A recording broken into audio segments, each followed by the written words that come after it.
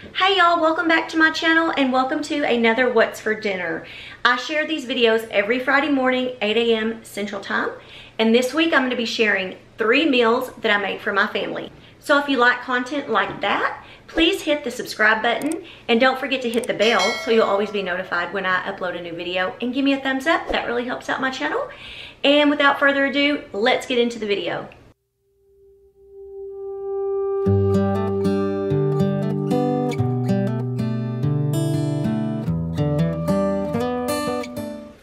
Hey y'all, tonight we are going to make a Mexican cornbread casserole, or some people call it cowboy cornbread. My cousin, actually, Jennifer, told me about this. She has made it. I don't know what's on my burner, but it sure is smoking. Anyways, she's made this a few times, and so I was like, I want to make this.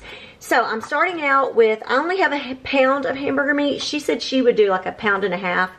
This is what I had. So I'm going to go ahead and season my hamburger meat with some garlic and onion powder and a little salt and pepper too. I just always do this every time I'm making any kind of meat.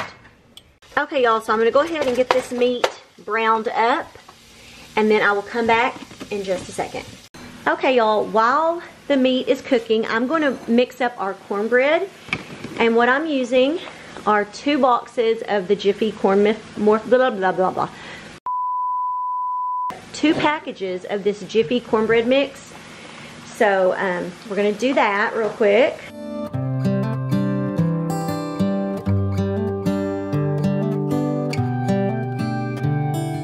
On this cornbread, since we're doubling it, I need to put 2 eggs in here.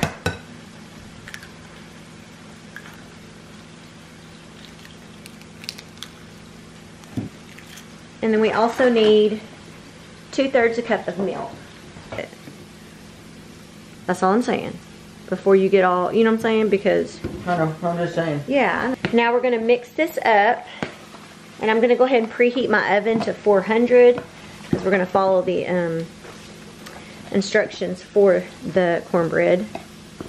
And you could probably, if you don't want to use Jiffy, you could use your own homemade cornbread mix. I also was looking at some, like on Pinterest, and some people use like the Mexican style cornbread, but I'm just doing it the way that she makes it because she says it's really good that way. And I believe her kids even eat it, and they're kind of picky. So Jennifer, I know you're watching. You know it's true. So if they eat it, then I know it's got to be really good. Okay y'all, I moved my meat off of the burner because our stove, I think I've mentioned many times that I want a new stove because it's so hard to regulate the heat on this stove. So maybe eventually. I removed it for now because it was just staying too hot. I'm going to add in, my cousin says to add a package of taco seasoning, but I always use this Fiesta brand of taco seasoning, and it calls for 1 tablespoon for 1 pound of meat, and then she adds a little bit of water, she said, to it just so it has some moisture in it. And so I'm going to, I'm just going to kind of pour, I'm just guessing, I don't know, maybe it might be around 1/4 or so. Let's see how that looks.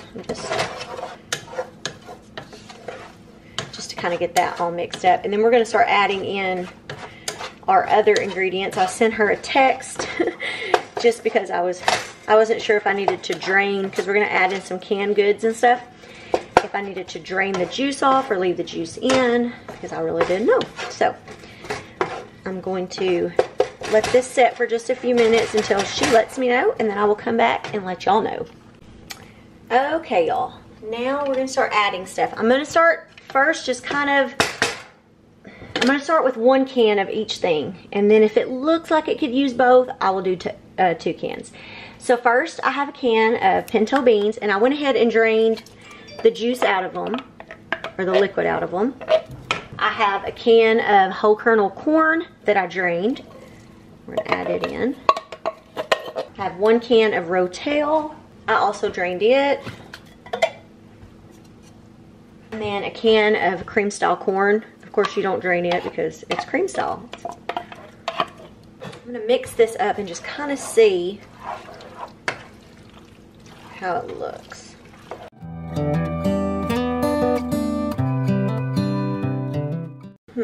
I don't think I need any more corn.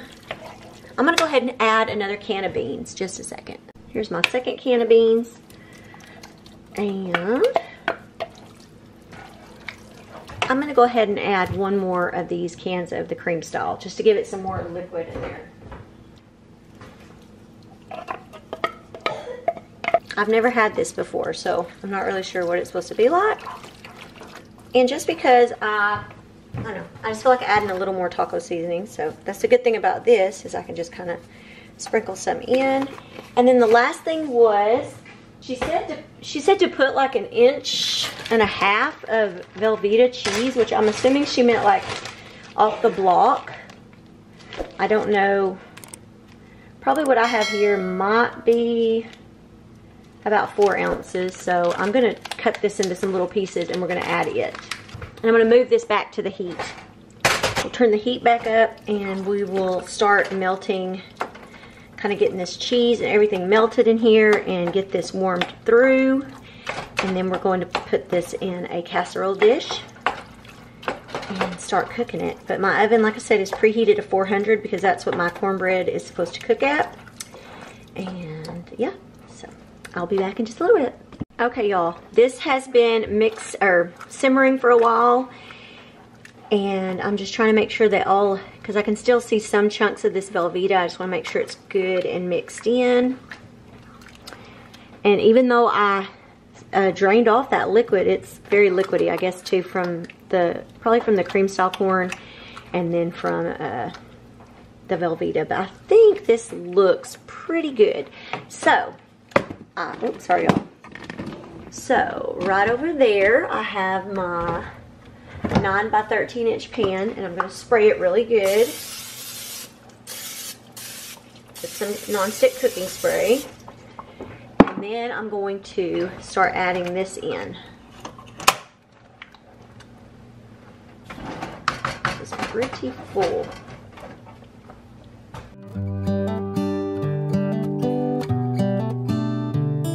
And next I have my cornbread mix or 2 packages of cornbread mix. And I'm just going to kind of, I guess, put it over the top. And mine kind of thickened up, I guess, because it was setting for a little while. So I hope I'm doing this right. I've never had this, and I've never seen it done, so.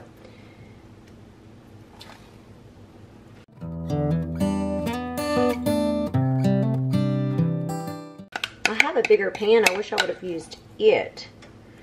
But I did not know this was going to be so full. So, because I'm scared it's going to overflow in my oven, I'm going to put a cookie sheet underneath it. So I have a cookie sheet over here. I'm going to, because this is so full, I'm just going to set it on that cookie sheet and stick it into the oven. Oh, it's so heavy.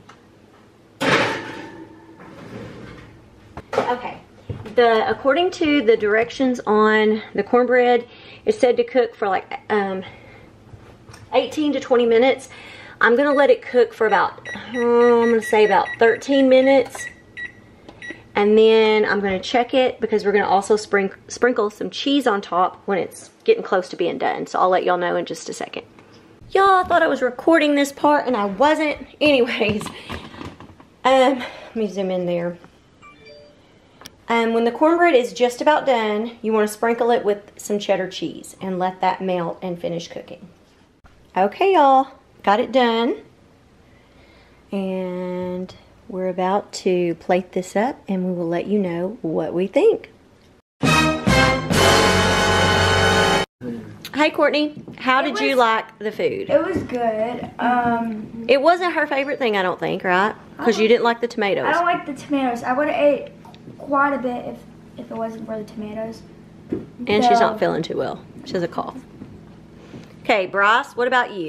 Pretty good. After you mixed it up together, was it better? Yeah, and I put hot sauce in it. Yeah. Yeah. Okay, Adrian, how did you like it? Sorry, there's hair in my mouth. Okay, I liked it. And, yeah, it was good. And these honey buns also good. He wanted a honey bun. Anyways, I went back and got a little bit more. I added some sour cream to mine. Ross added some hot sauce Other or than that, whatever. it was good. Yep. I think it was good.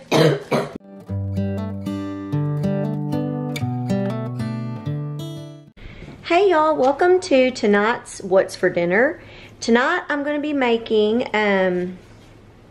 some bacon wrapped cream cheese stuffed chicken. So I have some chicken breasts. I'm not sure why that one's like that. I have a few chicken breasts here that I've been thawing out, and I'm going to go ahead and kind of cut these in half and get them to the size that I want. And then we're going to stuff them with a cream cheese mixture and wrap them in some bacon, and we're going to bake these. So I'm just gonna get this all kind of prepared. Okay y'all, I have my baking sheet. I'm gonna go ahead and spray this with some cooking spray. Okay y'all, so next what we're gonna do, I bought this chive and onion cream cheese spread from Walmart, and we're going to use this to stuff our chicken. But I also wanted to add a little flavoring, and so I have this Kinders or Kinders, I'm not sure how you say it. I have the blackened rub seasoning that I'm going to put on the chicken also.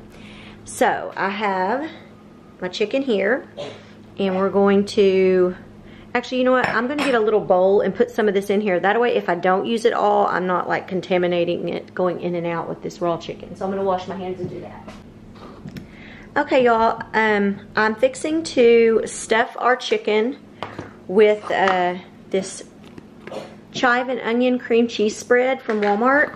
And I'm not sure exactly how much I'll use. So instead of cross-contaminating it, going back and forth to the chicken, I'm just putting a little bit in this bowl here. I'm just kind of stir it up a little, and I've got my baking dish here, and I'm just going to start out by putting a little bit, and I'm not real sure how much. I'm going to get a butter knife. I'm going to get a little butter knife and rub this, oops, rub that inside of the chicken.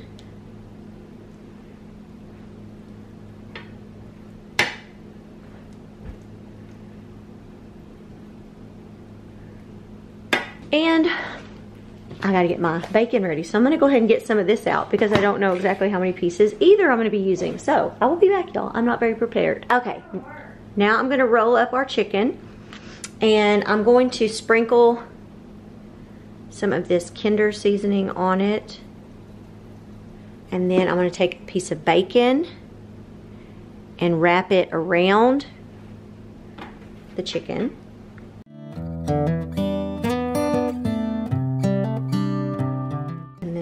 Secure it with a toothpick.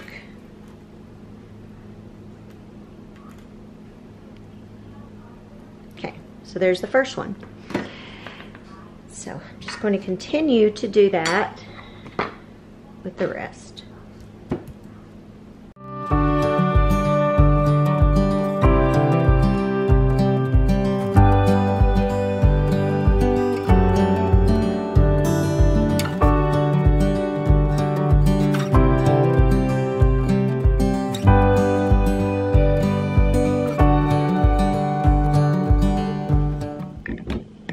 Y'all, I ended up having two more, or I had some more chicken I bought, and so I cut it in half and to make two more of these just to make sure I had enough, and did the same thing. I'm gonna sprinkle just go over a little bit more with a little more of the seasoning, and we're gonna stick this in the oven. I have it preheated to 375, and we're gonna let these cook for about 35 minutes, but we're gonna flip them over about halfway through.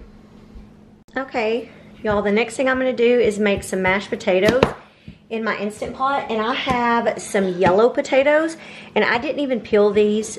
I'm just gonna make them with the peel on. I think it'll be good. And I'm gonna try to just cut these up in similar, close to similar sizes, but right now I'm just quartering. I'm gonna cut off this end of this one. If I see any spots that look kind of rough or something, I might just cut them off.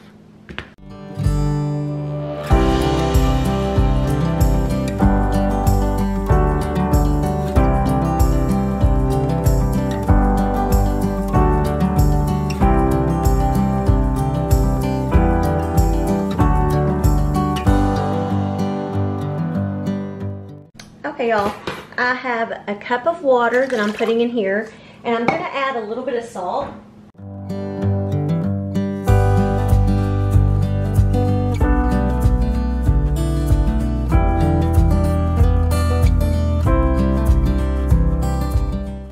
This is my first time making mashed potatoes in here, so I may have cut them a little bit too big, but we'll see. Or not too big, too small, sorry. Okay. Turn it on. And we're going to set this on high pressure for 10 minutes. And then we will let this cook, and then once it is done, we'll do a quick release. Okay, the recipe said when they get about half to the halfway mark, you're going to want to flip these over. So I am going to flip them, which I guess a toothpick will just have to poke in. We're going to flip them over. Oh, that may be my problem, my toothpick.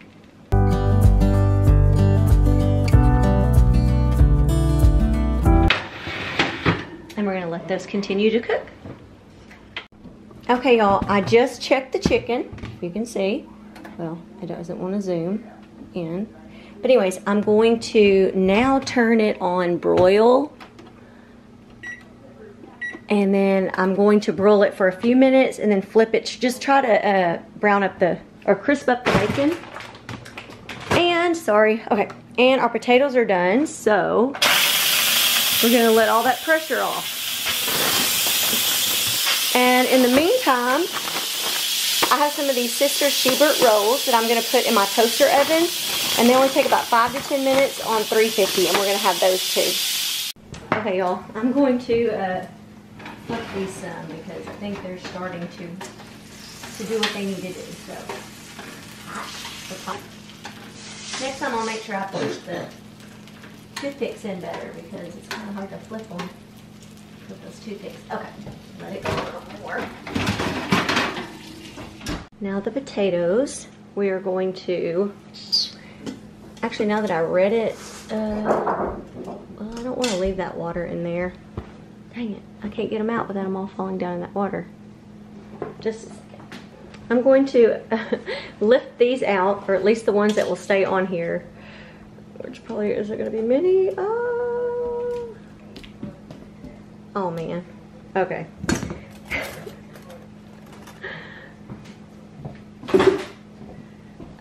These others, I'm going to drain the rest of the water off of them.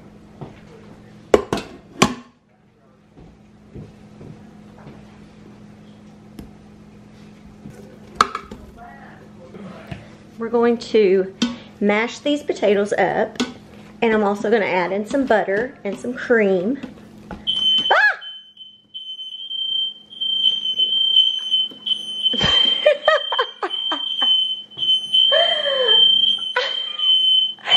My fire alarms are going off.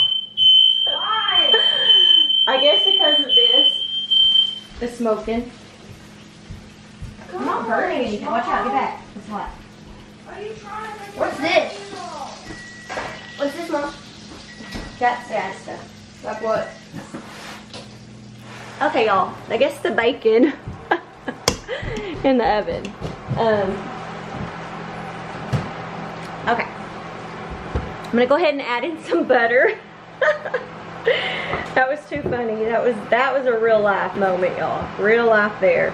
I haven't made the smoke detectors go off in, wow, a long time. It's been a while. Probably since I burnt some tea one time that I was cooking, and then I caught part of the stove, well, a towel caught on fire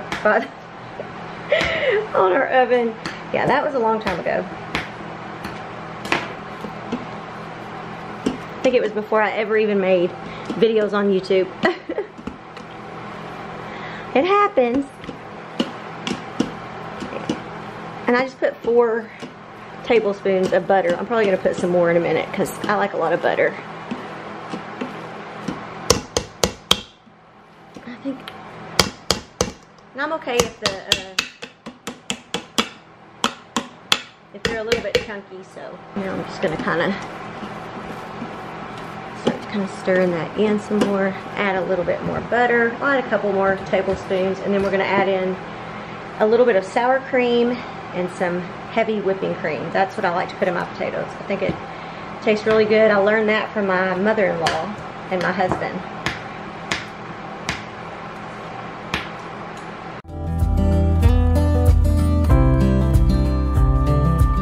A little bit longer. Okay.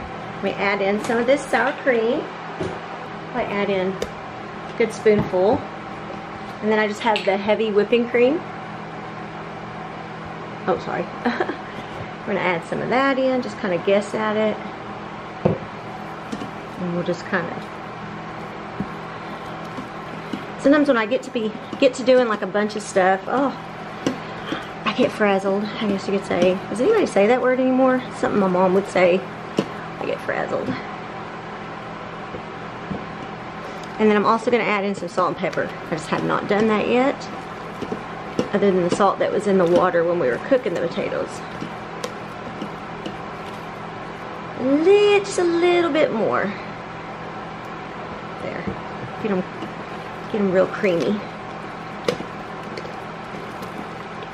And I was gonna make another side, y'all, and I don't know, I didn't. So we're having just mashed potatoes with this and a roe, which I'm gonna get those out now. I'm gonna add just a little bit of salt and a little bit. Kiki, can you come help me get the table and stuff set, please? And now those are done. Now those are done. Here is the chicken. Here's the chicken. And there are the rolls. And there's the rolls. So we'll get everything set on the table and we'll come back in just a second. Hey, Adrian. How do you like tonight's supper? He didn't like the cream cheese in the middle, so he was trying to wipe his out. It's good and good. It's good? Yeah. It was just too much. His, I think, was one of the ones I put a lot in. And then I started putting less because mine didn't have as much really in it, and I wish it would have had more. Okay, Courtney, how is it to you? Like it? Good deal. And Bryce. The master.